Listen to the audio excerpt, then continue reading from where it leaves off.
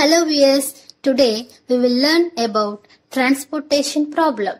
Now let us define transportation problem.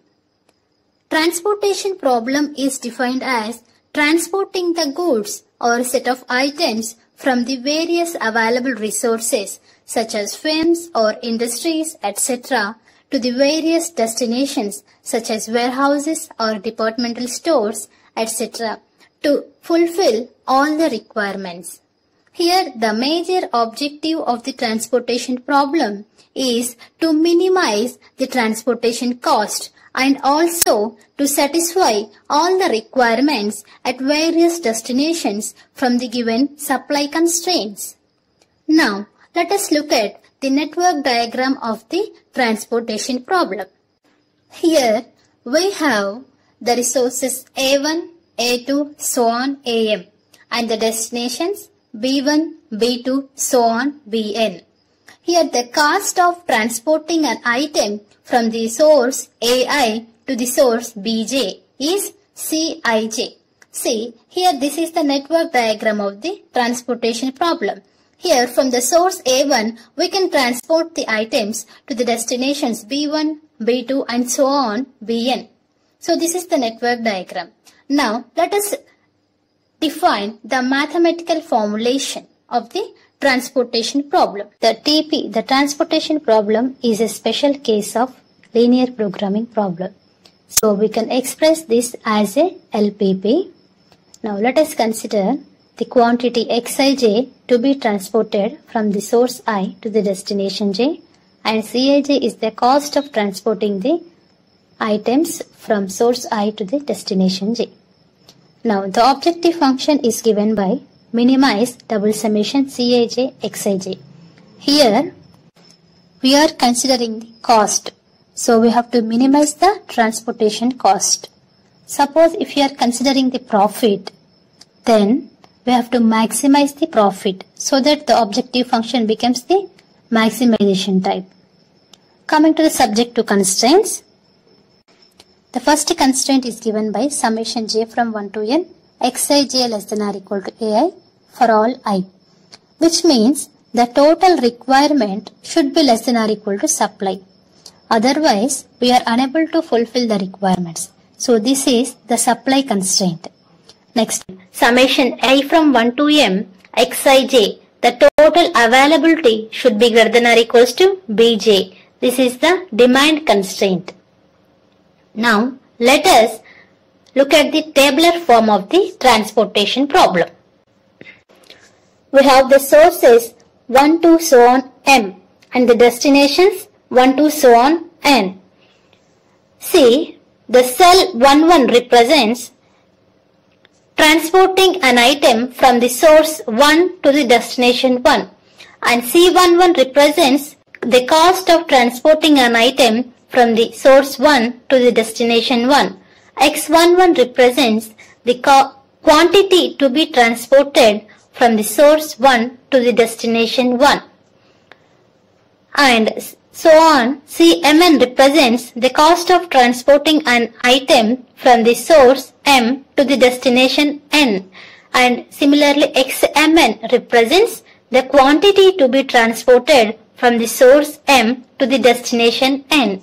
On the right side, we have the supply A1, A2 and so on AM. From the first source, we have the supply A1 and so on. From the mth source, we have AM. And demand B1. From the first destination, the demand is B1. And from the second destination, we have the demand B2 and so on Bn. Now, let us look at the types of transportation problem. Here we have two types, balanced and unbalanced.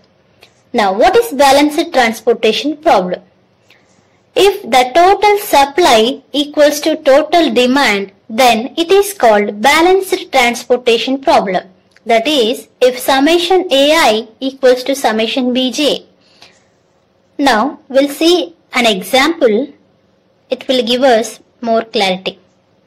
See here, from the example we can observe that there are 4 sources and 3 destinations, and the cost of transporting an item from the source 1 to the destination 1 is 4, and so on. And the supply from the first source is 100, from the second source 50, third source 30, and fourth source 20. And the demand from the first destination 50, second destination 80, and third destination 70.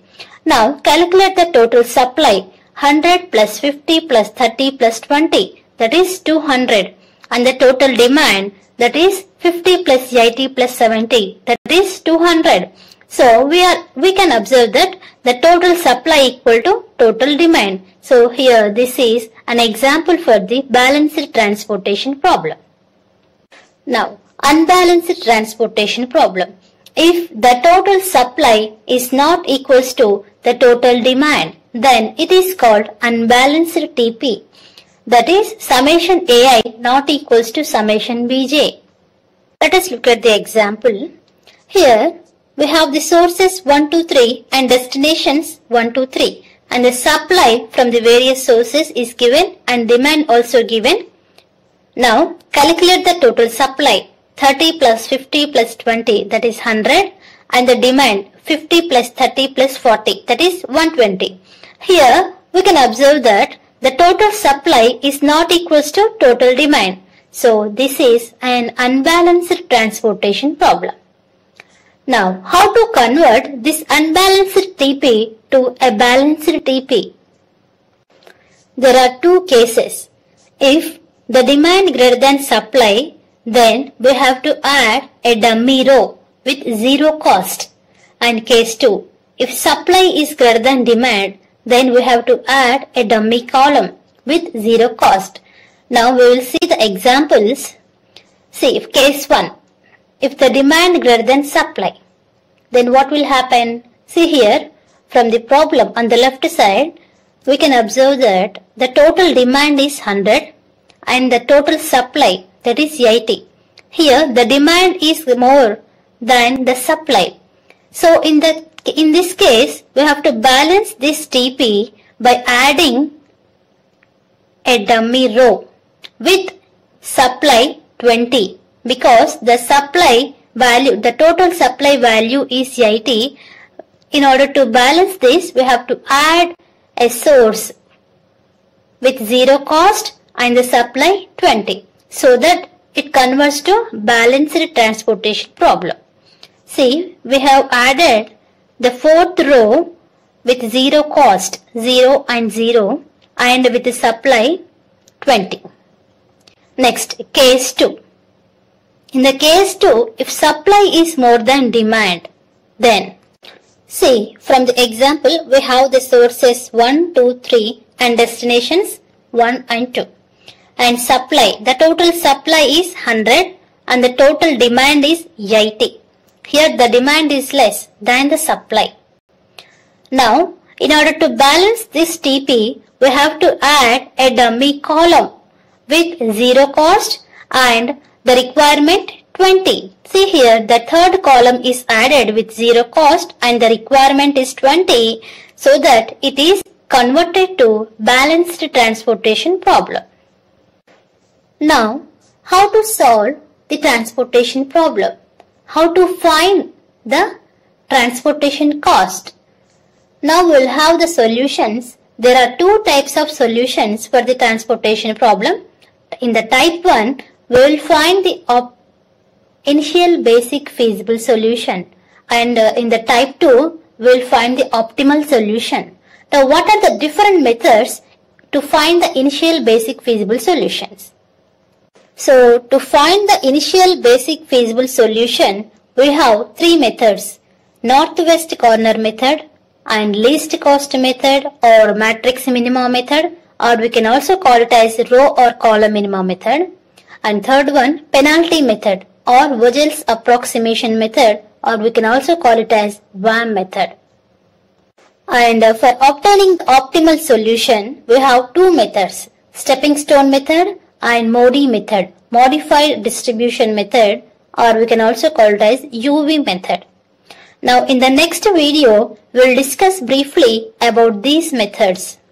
I hope you have understood this video.